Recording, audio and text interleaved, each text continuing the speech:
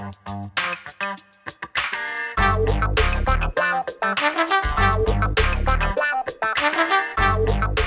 guys, Montel here, and welcome to this very special edition of Let's Be Blunt with Montel. Why is it a special edition? Because the day is Veterans Day. Yay! Come on now with your bad self. And what does Veterans Day have to do with Let's Be Blunt? We're going to get to that in a minute. You'll see the connection as soon as I introduce my guest. But before we do so, I just wanted to talk to you a little bit about what Veterans Day is really all about. Veterans Day is a U.S. legal holiday dedicated to American veterans of all wars, and Veterans Day 2023 will occur on Saturday, November 11th.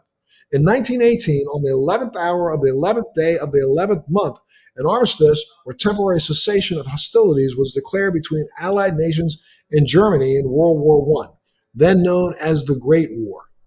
Commemorated in many countries as Armistice Day, that following year, December 11th, became a federal holiday in the United States in 1938. In the aftermath of World War II and the Korean War, Armistice Day became known as Veterans Day. That's how we even got a Veterans Day, folks. And it's so great that we're celebrating that day today.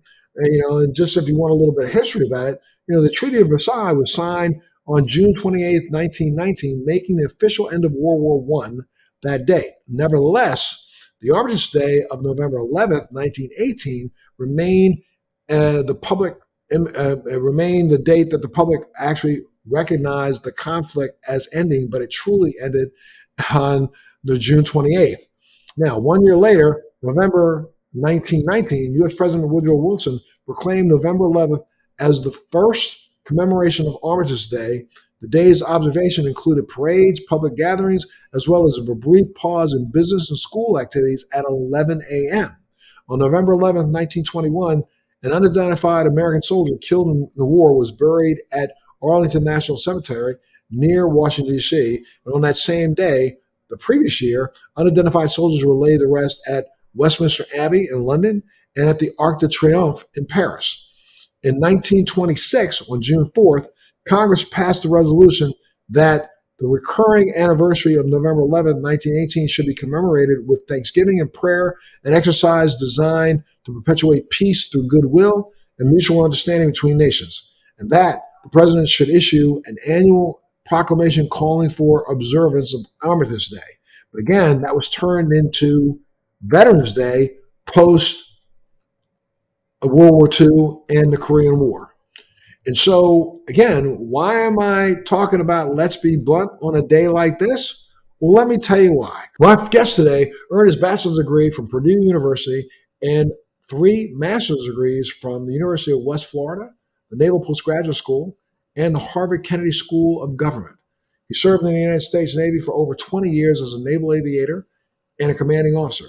During his military career, he accumulated over 3,500 flight hours. And folks, that's a lot of daggone flight hours, let me tell you, in multiple rotary and fixed-wing aircraft, supporting numerous campaigns worldwide before retiring. His professional experiences span global development, aviation, organizational, developmental, innovation, macroeconomics, security cooperation, defense financial management, and acquisitions. He now serves as the executive director of the Veterans Cannabis Project, a nonprofit organization dedicated to improving U.S. military veterans' quality of life through the opportunity of cannabis. Stephen Jones, thank you so much for being a part of Let's Be Blunt with Montel today, sir. No, thank you. It's a pleasure to meet you. I don't know whether to call you Montel, Mr. Williams, or sir. Oh, come on, man. I want to thank you for your service. Captain, and, come on. I feel like I should call you Captain, but let's just right. No, it's truly my honor to be able to get the message and talk about veterans and my proud service and your proud service is something that I love to talk about. Absolutely. So let's jump right on in with 2 feet. Where did you grow up? Where are you from? I grew up, I'm from Texas. I'm a Texan by birth, but grew up primarily in Midland, Michigan. Both my parents were chemists. They transferred up to Midland when I was a kid. So I went all through my formative years in a small town called Midland, about 3 hours north of Detroit. Gotcha. Now, did you have any experience with cannabis before you entered the military or no? Is one of those things, it was spring break. My senior year in high school was my first time. Had an older friend, but that was my first time with cannabis. I was a recreational user probably through my, years of high school and into college, but there becomes a time where you have too much to lose and so much to gain, and never look Absolutely. back from that. And never look back from that point. Um, but that was my time early on, and then post retirement, again, got back into the cannabis. Uh, but from there, now I'm in a profession where I cannot do it. I'm currently a first officer for an airline. I actually work for Atlas Air, fly Amazon Prime packages on my off time, just because I wanted to get back to flying again. But that's something that we can talk about. But Sure. it was on, off, on, now off. Well, I mean, we have similar careers. So it's similar the same way because I literally dabbled in high school.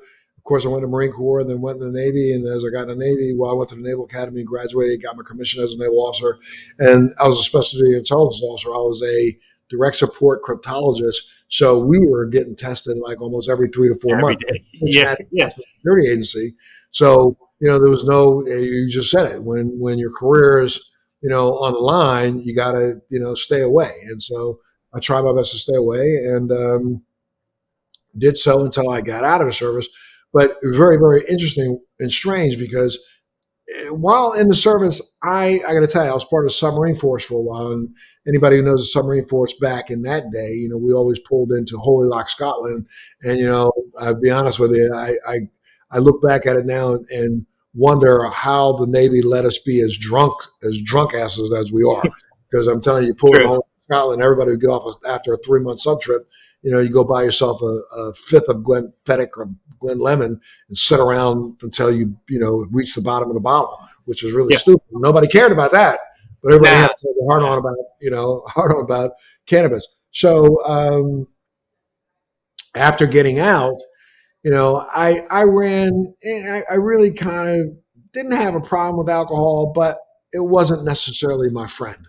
I literally, probably overindulged too many times to the point that I remember there was a moment in my life where I just really literally transitioned back to cannabis. And as I look back on it, and this is what I say to a lot of people right now, is that almost everybody who literally picks, I think, cannabis over alcohol is doing so for a medical reason. Whether or not you think it's recreational or not, I really truly believe that inside, it is a medical reason, whether you do it because you want to sleep better, whether you do it because you want to relax at the end of the day to relieve anxiety. All those things are medical reasons to me. So I kind of gravitated back towards cannabis even before I was diagnosed with MS. But when I got my diagnosis with MS, that's what really set me on the path of cannabis exclusively. I quit drinking back, honestly, I think 99, 2000, and I haven't gone back. I mean, I probably have a sip of champagne once on New Year's Eve every year, and that's it, just to toast New Year's Eve. But I am exclusively a cannabis user. Now, did you always want to be an aviator when you were growing up? Yeah, well, yes, I did. My father was he is a Marine Corps veteran. Went to Vietnam. Grew up in East Texas. Saw the Marine Corps and the GI Bill as an opportunity to change his life, and so that's what he did. But during that time, 62 to 65, he was in Vietnam, stationed in Japan. But he was a mechanic. He was a Marine Corps mechanic. He worked on F-4 Phantoms, F-8 Crusaders, and A-4 Skyhawks. And I remember those Kodak reel-to-reels. Well, he turned all those pictures into slides, and he would look at those slides when I was a kid. That turned in my love for third-generation fighter airplanes, and that's what I wanted to do. My parents, I was lucky to have both parents. They cultivated my interest in aviation and flying. Took me to Davis-Monthan Air Force Base, to the Boneyard. Took me to the Smithsonian Aviation Museum. And I was that kid. I built models, was flying at 15 years old at my local airport. Tried to turn it into an appointment, not at the Naval Academy, but into the Air Force Academy, much like yourself. Did not get into that situation. And I thought the dream was over, right? Majored in business at Purdue University, did my internships at GE, General Electric on the East Coast in Connecticut. But it was by sheer chance. I think it was like back in 1996 or 1997 where I met a recruiter. And at the time, the Navy had cut too many pilots from the first Gulf War. it was a great rift. And so there was a big recruitment for folks to come off the street, much like Richard Gere, an officer and a gentleman. And so Right. that's what I did. I went to OCS, but I was lucky enough to have a mentor, retired Marine Corps aviator, now a CEO of a GE business. Obviously this person could do no wrong. He put his hands on my shoulder. He just looked at me kind of, no pun intended, but bluntly, and was like, son, there's only certain things you can do when you're young, and GE will always be here. And I never looked back. Joined the Navy about 2 weeks later. And so that's how it was a dream deferred, but it was a dream that I was able to attain. It's very crazy now. I literally grew up the same way, wanting to be a pilot. And by the time I went to Marine Corps enlisted, because my parents had kind of run out of money for college. So I went to Marine Corps enlisted, same thought process as your father. I'm a Vietnam vet because I came in 73. So I just barely came in right under the wire for, the national defense. And I went to the academy, but unbeknownst to me, unbeknownst to the Navy, unbeknownst to the Marine Corps, I probably had my first episode of MS right before graduation from the academy. If you looked at my Naval Academy ring, on the inside of it says Marine Corps Air. I even entered the Naval Academy VTNA program. I got like 37 hours of flight time at the Naval Academy, almost got close to getting my private pilot's license. But then right before I graduated, commensurate with our pre-commissioning immunizations, I had a severe reaction to one of the immunizations that literally put me in the hospital right before graduation. I almost didn't even graduate from the Naval Academy. I was put on medical hold. I went blind in my left eye. I had all these neurological issues, and back then they didn't think that it was possible for Black people to get MS. So I was misdiagnosed. Finally, my vision did come back, so I was able to be commissioned, but I was only able to be commissioned. The Marine Corps wouldn't take me back because my vision was uncorrectable to 20/20. So I had to go in the Navy, and I was given two choices: Supply Corps or Crippy. And because I had been I had studied Chinese at the Naval Academy, they went, well, you're in the languages, so we'll send you off to the Defense Language Institute. So I became a Crippy and got commissioned and ended up spending more time at sea than any of my contemporaries. Exactly. I'm a Crippy doing direct support, so I sailed on every platform we have, from aircraft carriers to guided missile cruisers to destroyers to you name it. Even did submarines for quite a while. So that was kind of crazy. Yeah, crypto techs have very interesting careers. I mean, they're a little bit everywhere. Yeah, I even landed on Grenada, which was really kind of crazy. Right. Fantastic. I was a part of the invasion force back there. So tell me a little bit about your military career. Where did you serve? So served in two communities. So when I graduated flight school, I got my wings of gold in 2000. My first selections, I flew MH-53 Echo Sea Dragons out of Corpus Christi, Texas. For those who don't know, we were minesweeping helicopters.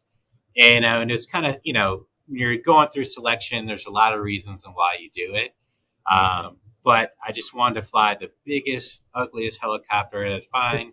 The instructors that I flew with, it seemed like a good personality fit for me. And I thought I could be able to excel in that particular community. Because the Navy is like, you have your big tent Navy, and then every part of it is about community and where you can fit in. I really paid attention to that. Had a fantastic tour, and this is before 9/11. I remember showing up finally in Corpus, I think August of 2001. Newly married, newlywed. We had just moved down to Corpus Christi, Texas. My wife and I were staying in like an extended stay hotel. We were closing on our first house. And we watched 9/11 happen on TV. And I was like, wow, okay. And for some reason, I always kind of thought, I remember watching the first Gulf War. I think I was in junior high at the time. And I remember we were playing basketball and they paused the game. And I remember thinking that I was going to be involved in this. I'm not superstitious at all, but I just had a feeling that this particular region was going to be the region that I was going to be involved in. And it was. Came into work, not sure it was going to be, but I know from that point that South Texas Flying Club that I thought I was joining, because it wasn't a very much deployed asset, turned into we were gone, split the squadron in half, about in February of '02. And so we were there for the buildup. Did my 3 years. I think I did 3 tours during that time, all within Iraq. Came back to my shore tour. Flying the same platform? Yeah, flying the same platform, but then I switched. Was a flight instructor in Pensacola, Florida. I was a VT-6 shooter. Great tour, but from that time I switched to fixed wing and I started flying C-130s out of New Orleans. That really that became about the travel and destination. Helicopters are fun, but planes are more practical, right? And I got to go to a lot of places, see a lot of things, and understanding history. One of the things I used to do is kind of fly with an atlas so I could be able to learn about the countries I was flying on. Whatever is the Sinai Peninsula, Niger, Malawi, there's a history there. And seeing the development and how the U.S. foreign policy can affect how nations behave, how their industrial base grows, really kind of got my economic development into play during that time. And it was because of travel, flying big airplanes, long distances. And so my flying career ended in the Navy in 2010. But what started from that was in acquisitions and contracting development, supporting the State Department, the embassy teams through their development through security cooperation, which kind of developed that, that more so that tactical feel, more of that strategic and operational feel for things. And I really enjoyed that. And that's what I tried to cultivate through the rest of my education. Cool. And so when you retired and got out, what did you transition to as your first career? Yeah, so retirement was great. I was a commanding officer of a reserve center in Charleston, South Carolina. And one of the things that I did is I spent probably about 18 months thinking about transition. When you're transitioning out of the military or a career switch at 40, 42 years old, I have now spent almost 21 years in an organization thinking about one thing only, readiness, my deployability, and taking care of my family, right? And so I had, lost touch from that time on what other people did for money. Was fortunate enough to be pretty decent at school, decent test taker. And so part of that transition plan, I wanted to have a place where I could say it was a good place to be from. And that was Harvard University. And that was the Kennedy School. So, went back in the books, got a tutor study for the GRE and went to Harvard. And part of that was twofold. It was one to have my family just kind of escape. We were going to move up to Boston, the Cambridge area, be together. The program is very family inclusive. So I got to take classes with my wife. I could take classes at MIT, Tufts, or Harvard, or any school at Harvard. And so it just seemed like a great place to be to kind of recage my life, develop my network. And that's exactly what I did. And go ahead. No, that's great. No, keep going. Yeah. I spent a lot of time. We'll talk about this later. I spent a lot of time in the Boston, Mass area. As a matter of fact, I funded some research at Harvard years back around MS, and got to know a lot of people up there. I'm now still part of. I'm on the board of Ann Romney's neuroscience clinic at the Brigham and Women's Hospital, as a matter of fact, I'm working on a project. I'm working with those who are working on a project right now at MIT because I've been working on something we can talk about a little bit during this conversation, something called RTM, which is called Reconsolidation of Traumatic Memories, which is the only really known cure for PTSD in the world. I'm working on that a bit, so I spend a lot of time there. As a matter of fact, I'm working. I'll tell you a very funny one. I'm working directly with Secretary Del Toro right now on this initiative, and I just got a great invitation from his office to join him for the Army-Navy football game up in Mass this year, and I'm going to take him up on it. So yeah. No, that's great. And so when you meet different folks and different things and transitioning there, I worked for a fantastic nonprofit organization called the Global Special Operations Forces Foundation. And in that, and this is where it kind of blends to progressive therapeutics. And in that work, you get introduced to a lot of different technologies. And one of them was artificial intelligence. Right. And the particular artificial intelligence was developed at a Louisiana State University for a drug discovery called Deep Drug. Learning about that and being in biotech is something that I really wanted to be in. And I was with a fantastic group at a University of Saskatchewan in Vancouver, where they looked at neglected or neglected or rare diseases, or I like to call it non-profit or non-profitable diseases, right? And in looking to find cures or progressive treatments for that. You know, the artificial intelligence, what I witnessed and saw were them to be able to do drug combinations, repurpose drugs, and develop new molecules, both small and large. And because of that, I got into this realm of progressive therapeutics and cannabinoids. And I saw an excellent opportunity, one, to get, recommendations and everything out of the chat room, but in actual clinical research. That brought me back here to Washington, D.C., where I met the founder, Nick Etten and Doug DeStasso of the Veterans Cannabis Project, and they're talking about the work that they're doing. And I was like, you know what?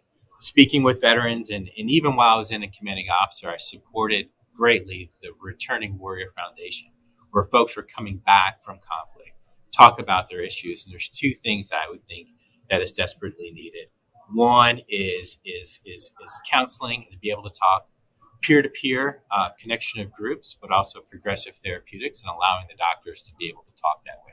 I think that is where your cure or your ability to manage PTSD, or traumatic brain injury when it comes to self, but also with their families.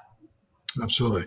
Well, that brings us to the conversation why I started this. And I said, how does Veterans Day and, let's be blunt, kind of share the same page? Well, this week you saw that, I think, if I'm not mistaken, Senate did pass a bill this week that will allow VA doctors to make recommendations for cannabis for veterans. And I think that to me, I want to tell you, is probably one of the biggest breakthroughs and I don't know if the cannabis community even understands this, how big a breakthrough this is when it comes to the federal government or an office of the federal government doing what the VA is about to do. If in fact it passes. Now, I don't know if this passed in Congress yet. Did it pass? No. So it passed the appropriations through. It still has to go through committee. So we're still a long way. Got it. So, I kind of not guess, but what you're seeing is that difference between federal states, right? States' rights. You have 39 states or 38 states that have legal. And the District of Columbia that have some form. That's right. Yeah. 38 states and a territory that have legal cannabis, right? Medical marijuana. Medical, and 26 now have recreational. Recreational. Yes. Correct. With Ohio, I think, being the just latest passed one. yesterday. Yeah, just cornered last night. Yep. So, that's at the state level. But at the federal level, even in the states who are legal, prior to this, and even with the Veteran Protections Act, you had treatment limitations, what I would say, where if there's 9 million veterans that are seeking treatment through the VA, including my father's one of them and myself. If I'm a chronic pain or PTSD or an IBS, this was a subject that we were not even able to talk about. Doctors couldn't provide recommendations or help them fill out paperwork necessary for them to be able to get medical marijuana. And so this is something that, one, bottom line is that we support in order for veterans to have increased access to it. Two, protect doctors, but also veterans to be able to not only discuss it, but turn that corner into actual treatment and treatment options. And three, if I'm a veteran, being able to work within the industry. It does help along that way. But now, am I not mistaken that there was something passed, was it under the Obama administration, that allowed for veterans to still seek care at veteran hospitals if in fact they lived in a state that allowed medical cannabis and they were on medical cannabis, the VA would not deny their benefits. Is that true? Yeah, that is true. It's a very yes, sir. It is true, but it is limited. What it does is it bars. Congress has barred the VA from penalizing those doctors and veterans that are doing it, not being able to use funds to do it. So it's a limited protection for both doctors and veterans, but it's also a protection that should be available to veterans and doctors anyways in states that are legal. Am I not mistaken, though? They weren't allowing veteran VA doctors to do any recommending. They would allow them to have a conversation, but you could not recommend officially. 100%. Right. But 100%. now if I'm a veteran and I go and I take a blood test and I come up positive, if it's a state that had a medical program, the VA could not deny you your health care, correct? 100%. 100%. And then when you look at a polling between organizations like AMVETS, in terms of veterans in the VSOs or the veteran service organizations, you're looking at over 80% of veterans support and seeking cannabis treatment or therapeutic alternatives for the issues that they face. And so for the population that served their country in the VSO, it's not that it's getting ignored, and it shouldn't be an issue that is controversial at all. If you're able to increase the amount of research that is done to this and allow access, but have their physicians be able to make recommendations, direct them towards better outcomes to treatments, I think that's something that the majority of Americans would support.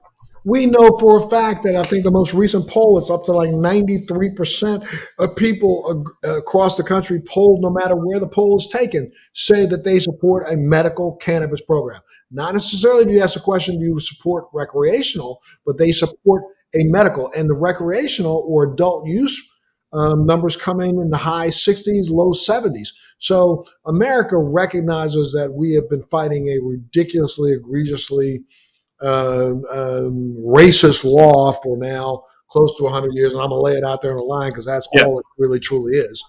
Right. And we know that there are benefits to cannabis, even if, let's say, you take the THC out of the equation. When you're looking at all the minor cannabinoids, the flavonoids, the terpenes, we know for a fact that there is efficacious usage of this as a product, the same way as it is vitamin C. So it's so ridiculous to me that, we're holding on to this antiquated, racist mentality. And that's really, truly what it's all about, because there are so many states out here that have passed cannabis laws, whether they be medical or not, but they are continuing to enslave more and more people of color by arresting them. If you happen to be in that one little municipality next to the one that's illegal, you drive across the street, boom, they arrest you and lock you up under state law.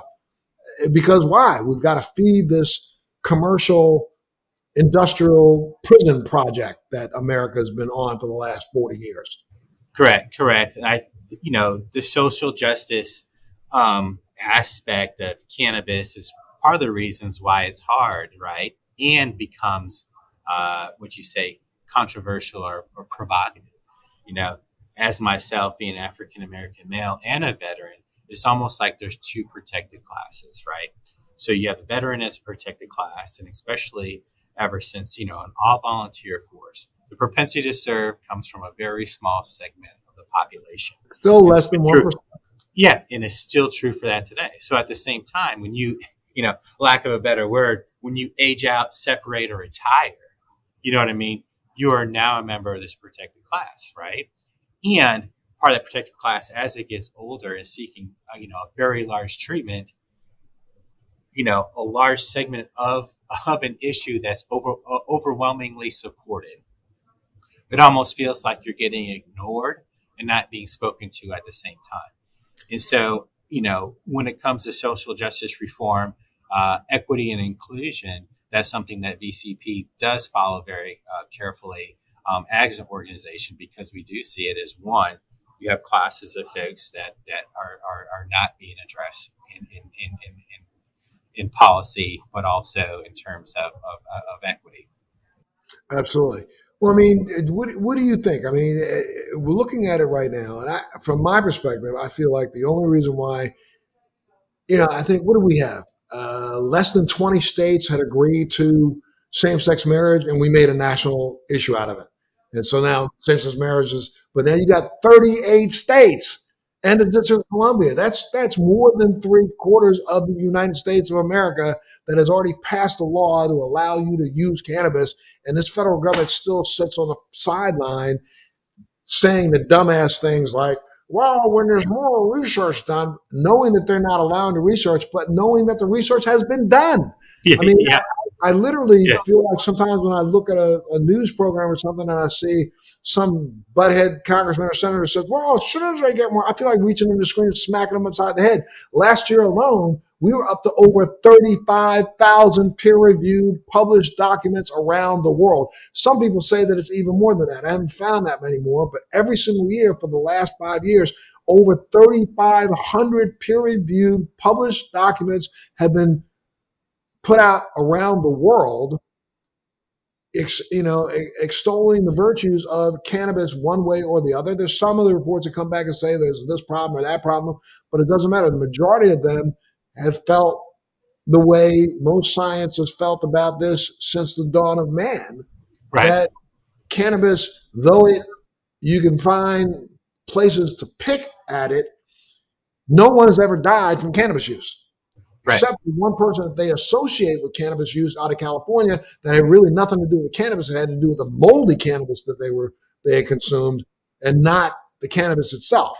So the truth to the matter is it's probably the safest form of medication that the world has ever known for over 3,000 years. yep. It's like the tale of two cities, right? Federal and state. And at the state level, and the population and the polls are overwhelmingly in the research support, right? And the federal is a little bit slow to act. And being an African American or a black male that I see is very, sometimes it's hard to say it's states' rights, right? But I was just listening. I was listening to Christie. Go ahead. I'm sorry. Correct. But I tell you this, right? The way, local elections are important, right? And it's important to vote. And it's important to reach out to your elected officials.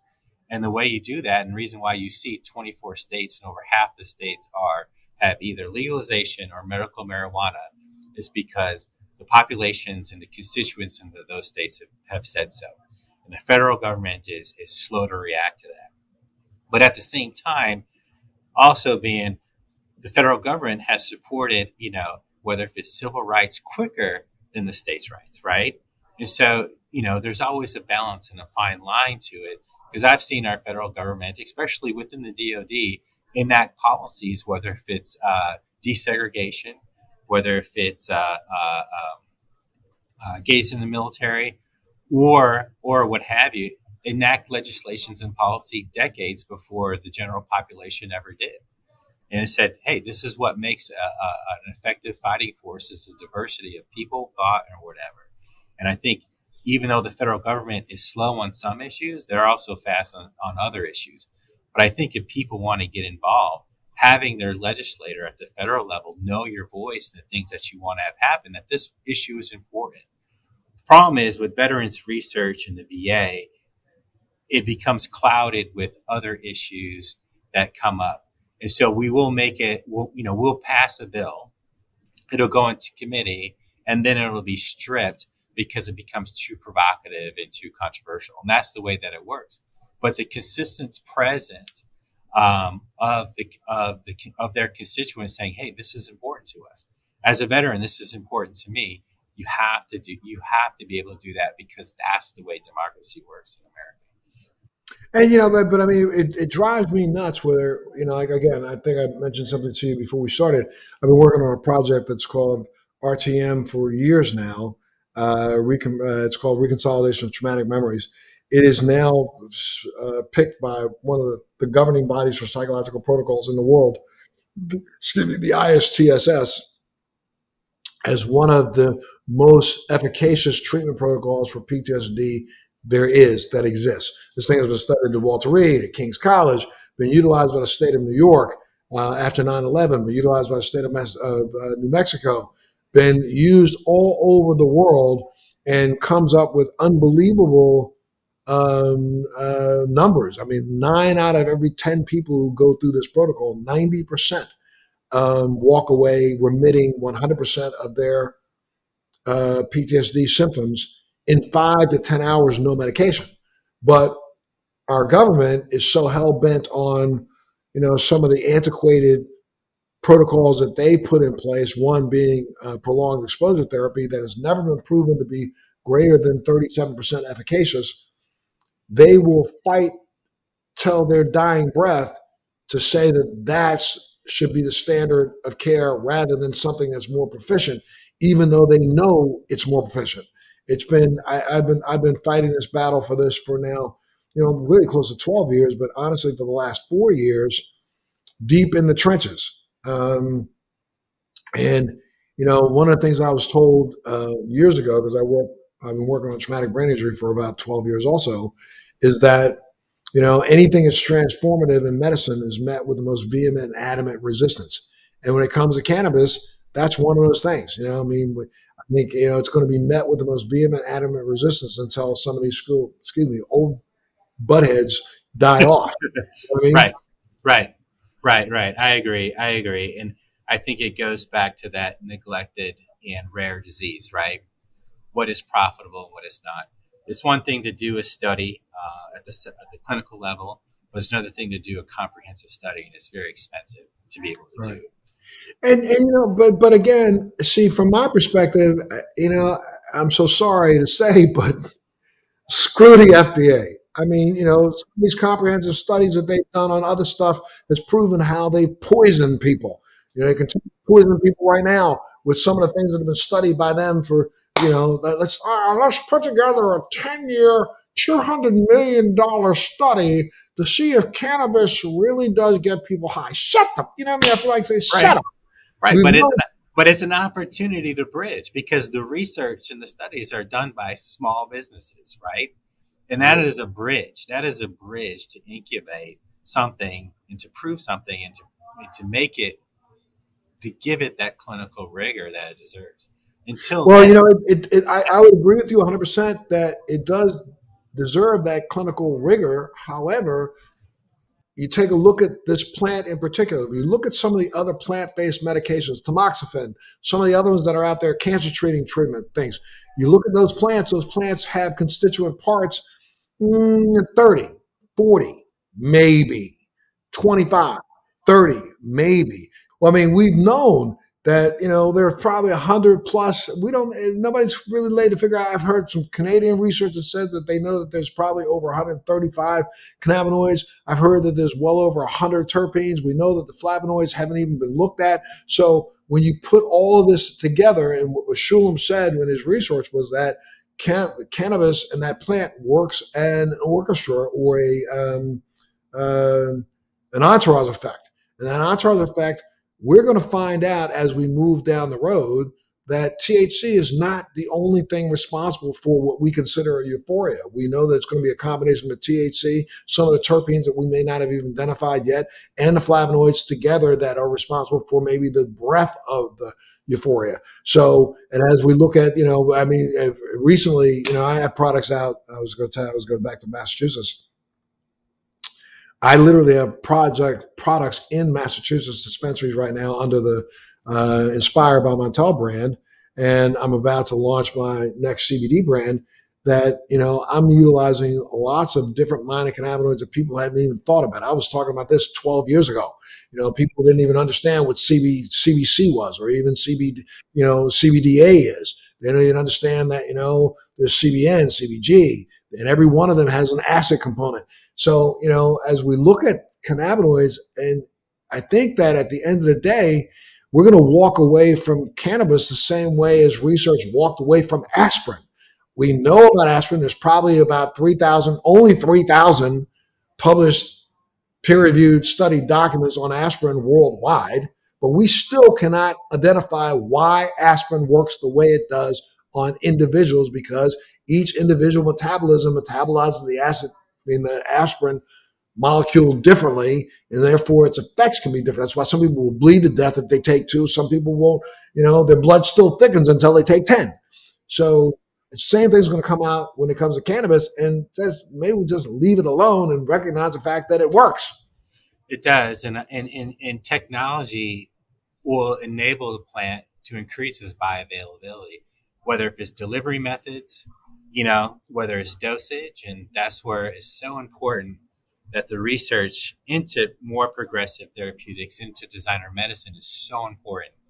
You And know, I've done some talking to Sanjay Gupta, who, I spoke to Sanjay, and probably part of the reason why he ever did his very first special on cannabis. And Sanjay and I just spoke after his last one, because one of the products that I'm working on right now will be one of two of the only cannabis products that are sold in independent pharmacies in America.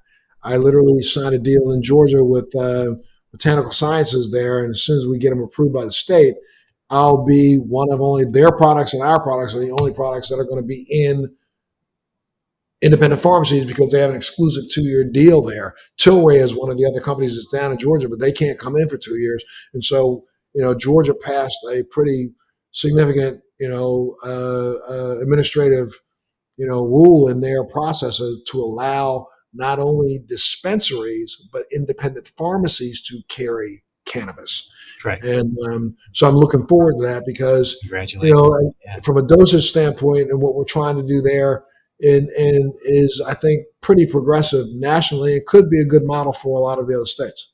Yeah, I think so too. And dosage and the way you take it is so critically important for it to be effective. Because you'll see folks like, I did not have a good experience, or what did you do? What was your experience? And I see it all the time when I'm speaking with veterans and non-veterans, and they're talking about their experience when they go into a dispensary and they're talking with the Bud tenders, the bud attendant. You know what I mean? And it's a lot of hit or miss, but the real true value is that peer-to-peer interaction where they're talking about what works and what doesn't. But imagine if you take that, with somebody that's suffering from traumatic brain injury, or they're seeing counseling for PTSD, with that dosage, that regimen, that particular product that's actually gonna mix well with their DNA, their bio makeup. You have a better shot. You have a better chance of hitting that target perfect, that improves the level of treatment, and it raises the standard of treatment for that. I hope so, and I think that again, I have, from my perspective, and I'm not knocking clinicians and I'm not knocking clinical research, but I'm going to tell you, it'll be 20 years before you dial that in appropriately. And part of the reason is because 30 we're 30, because yeah. we also do know that its efficaciousness is all dependent on the individual. My bio makeup is completely different from yours. What I ate this morning is completely different than what you may have eaten. If I ate something that's got more oil in it this morning, it's going to either speed up or slow down the process of me actually making that cannabinoid more bioavailable. And which one? Is the THC going to be more bioavailable if I ate an oily breakfast, or is the CBD going to be more bioavailable if I ate an oily breakfast? Is it going to be different if I have something that's got higher in humulene or something that's higher in, one of the other? So this is going to be. It's about zero. Yeah, go ahead, sir. I was going to say, but AI, I would love to see if I could hook up with some researchers that are doing some AI right now, because I think you could probably speed up that modeling process by letting the computer go ahead and put those together and try to figure out, why is my absorption rate X and yours Y?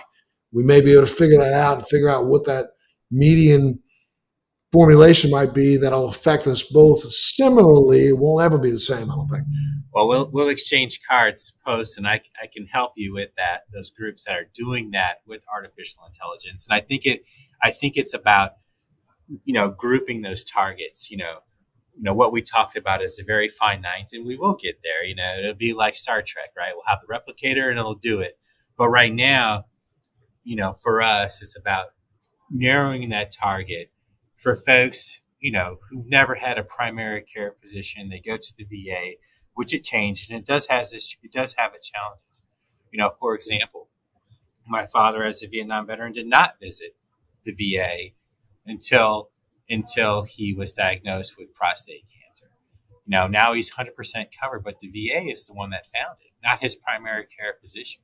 The VA is giving him recommendation. Now he just turned 80 years old, and his prognosis is good, but it has spread. So you're looking at an opportunity where he is managing his pain, but he will have pain. Do you think my father at 80 years old is going to go into a dispensary and try to get something, that he can, one, understand and be able to do? But the VA is now his primary care physician through consultants. And so for me, it's very personal. And then I know that I'm behind him as I age in symptoms that are maybe masked or that I'm managing through other things. That will happen. And so just to kind of bring it back around, I think it is a good step with the current legislation that they can talk about it. But I think the next step is to be able to research it, to be able to talk about it more, so we're able to target specific disease states, specific conditions, and try to develop those treatments, whether if it's a little bit of here, a little bit of trial and error, because the population is wanting that. But I also think that we're going to have to hope for and pray for, and I think they exist, people like yourself and other new era clinicians and investigators who are willing to be open enough to even ask a question. 100%. I mean, the truth of the matter is, we have some of them who are just so hell bent on stupidity that they won't even ask the question. Whereas, science is, and especially clinical science, is so dependent on trying to find anything but an N of one, where, I've been pushing for years that where the research should be is on those N of ones, because those N of ones are more than we think they are. When you have a person who has had aggressive prostate cancer and a doctor says he's going to die, and then, they go on a regimen of CBDA with a mixture of a little bit of THC and something, and the next thing you know, the prostate cancer is gone. There's something to that. Let's not just say, God stepped in. No, something to that. Had they not done that and they died yesterday, you would have said, I told you so. Well, why don't we say, I told you so, that cannabis actually helped cure them? And the same thing when we look at, children who have varied forms of seizure disorders. And we see that, well, maybe with 7 out of the 10, cannabis makes a huge difference. Don't now turn around and say, well, it's just kind of lucky they hit the... No, they didn't hit it lucky. The kids actually found something that worked for them. And until we find scientists that are willing to say those kinds of things, I think we're going to be in the same ridiculous boat for a while to come. I mean, tell me a little bit about this Veteran Cannabis Project or program. What is it called? Yeah, so Veterans Cannabis Project was started in 2017 from a Navy SEAL. He was a veteran, obviously. Sorry about that. His name is Nick Enton. So he started as a way to be able to help increase veterans' access to it. I came along probably about a year ago where I took over as the director. So if you want to go and get more information, you can go to vetscp.org. There you have frequently asked questions. You can sign up, but also we can help direct you to your local elected officials to be able to have your voice be heard. Our primary function is not necessarily at the state's level, but we are a grassroots organization at the federal level.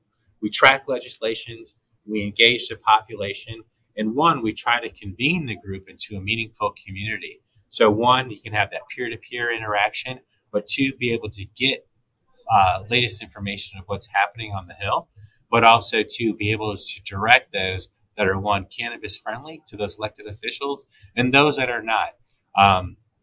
You'll see that it ebbs and flows depending upon the party. Some parties are more difficult to get around, but what's happening is the popularity and the consistent and the persistent voice of the constituents are turning some of those harder parties around. But at the same time, we are going against other priorities, and it shouldn't be a provocative issue, the healthcare of veterans.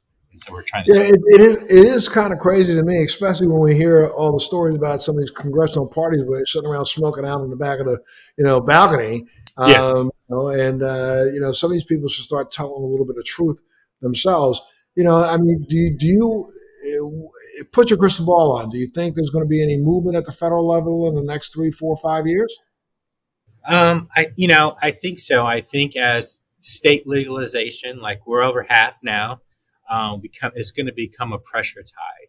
I think it's in terms of descheduling and legalization. Complete legalization does help that, and it kind of free things up. But I think that's more than like a year or 2 years away. So we're kind of just concentrating on small victories. And I think for me personally, this is Steve Jones talking, um, that supporting additional research on the efficacy of cannabis for veterans on the population is significantly important for the success to help get those data points that'll help change at the federal level. And I think that's where it happens. I think when you're following the data, you're crunching the data, I think that'll change the minds of those that are a little bit resistant, that it will help, that it can and it will help. When I've been in this space now for over 20 years, long before this was vogue. Came out about cannabis back in 2001, Right. literally testifying in states all over this country, trying to allow patients to have safe access to efficacious medication. And in this whole period of time, honestly, if you had asked me back in 2001, I would have told you it would have been done by 2012. Yeah. Not. No. In 2012, I would have said it would have been done by 2020. Not. Ask me right now, it ain't getting done before 2025. Yeah. I think the last thing I talked about when I did visits on the Hill, 2025, 2026, maybe. But in the springtime, you kind of get that tide, or it's like everybody's happy and it goes, but then something else or a priority or the bill or the language gets stripped. And I'm so sorry to say it this way, and please forgive me if it bothers you, but I'm going to tell you, there's so many politicians that are so full of shit that they will say one thing when it's time to get reelected, and then say another thing after they get reelected. And we just saw that with this administration that's in office right now. Yeah. They talk smack. We're going to do something in the first 100 days. Bullshit. They didn't do anything, and they still aren't doing anything. And they're trying to make excuses for it now. So, and I will bet you, wait till the middle of next year. I bet you both Trump and Biden come out saying that they're going to make sure they make significant moves in cannabis. Bullshit. When Uday and Kusei get a chance to hold their own dispensary, Trump will jump aboard. And then, right. And Biden is going to do so just because Uday and Kusei got aboard, Trump Jr. and Eric. No, not offended, not politicians. I just live amongst them. But I think, though, one of the things I wanted to make a point about, back 20 years ago, there were so many organizations. I remember bumping into people down at the Capitol, knocking on doors, arguing and knocking on doors and arguing. I was bumping it. I would go down there for the MPP and the DPA would be there. I would go down there for DPA and the MPP would be there. I would go down there and then Normal would be there. There's not that much knocking on doors right now. And I think, I'm so sorry. When the cannabis industry finally recognizes how well the pharmaceutical industry has done by lobbying, putting their efforts together. First off, we don't even have a national cannabis organization. How sick is that? Right. Everybody's too busy trying to buy their first yacht rather than trying to figure out how the rising tide lifts all boats. You know what I mean? So the second that this industry finally gets off of each other's back and comes together and says, you know what, I'm not going to have a big conference just so I could sell some more of my bullshit to another company. But we come together and say, let's have a national conference so that we can all talk together and figure out what our lobbying efforts for the year will be. That's when this is going to make a difference. I agree. Organization is key. I mean, even for veterans and veterans issues, there's, I think, 55,000 nonprofit organizations that support veterans specifically, but there's only 11 that are recognized by the Department of Defense that can essentially recognize for veterans. And it's hard and it's very difficult to get to that prize. And I think for the cannabis, that recognition and organization is key to any voice being heard. I don't, is that strategic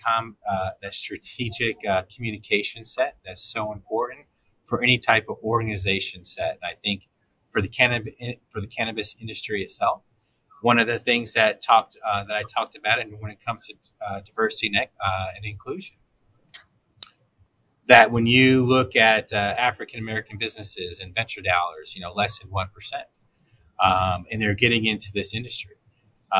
There's, is there a protected class code for those to be able to get loans, to be able to start businesses within cannabis? I think that's critically important. I see it in the veteran population as well. You have service disabled small businesses. Those are tremendously helpful for them to be able to participate in terms of small business with the Small Business Administration. I think something similar can happen for those protected classes within cannabis. There's examples of success where that's happening, whether it's with the SBA and the VA and getting those protected classes, because at the same time, you have large and small businesses. I'm a full believer in small businesses, but when it comes to speaking at this level, a collective voice is much more significant. One-off congressional engagements won't get you anywhere because you'll just walk out the door. You know what I'm saying? Right. But a collective voice, an organized voice going in, they will start to pay attention, because Congressman, your House representative every 2 years, Senate every 6 years, President every 4 years, and they'll listen because now you have, the slits to be able to stand around as long as they do. You know what I mean? Yep, absolutely. Well, thank you so much, Captain. Thank you so much for being a part of the show today. And one more time, give out the stats if people wanted to help support VCP. Is that what it's called? Yeah, vetcp.org. Come visit. We're on all the social media websites, Twitter and Instagram. You can send us inquiries. You can send us questions. And if you have questions about who to write, who to talk to, please send it our way, and then we'll funnel out to where it needs to go.